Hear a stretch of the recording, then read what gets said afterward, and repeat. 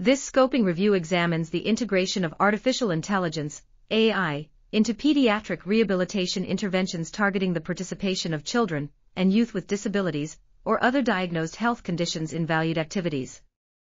The study found that most of the included studies used multiple applications of AI, with robotics and human-machine interaction being the most prevalent. Most interventions were delivered in person, with only 11% being delivered remotely. Only 1% of interventions was tailored to patients' individually reported participation needs, and only one intervention described individual goal setting as part of their therapy process or intervention planning.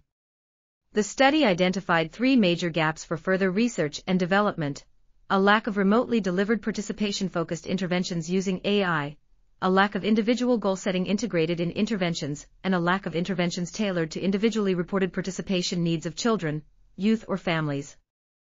This article was authored by Vera C. Kaelin, Mina Valizadeh, Zurisadai Salgado, and others.